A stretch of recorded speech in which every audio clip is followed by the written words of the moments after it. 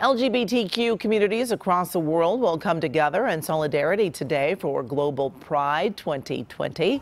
This year's celebrations will take place online, including the main event. Now, the European Pride Organizers Association and Interpride put together an all-day broadcast hosted by Broadway star and YouTuber Todrick Hall. Now, the event will include speeches and performances highlighting the diversity of the global LGBTQ community.